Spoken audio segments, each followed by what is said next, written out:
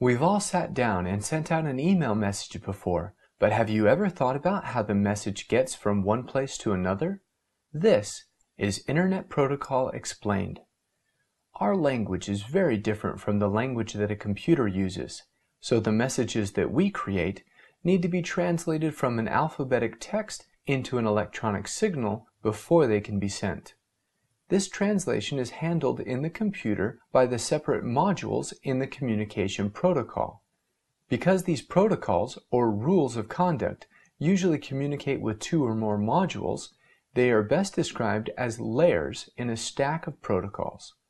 These layers are the application layer, transport layer, internet layer, the link layer, and physical layer. The messages that we send are filtered through these layers and broken down into small chunks of data called packets. We start with the application layer to create our message. One example of a protocol from the application layer that you may be familiar with is the Hypertext Transfer Protocol, or HTTP.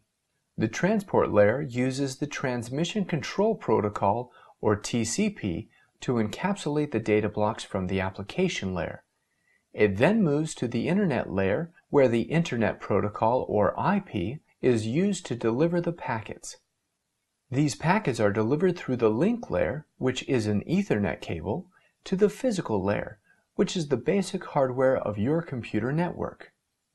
The computer that receives these data packets moves them through the protocol stack in a reverse order so that the message can be reconstructed and understood. This has been Internet Protocol Explained.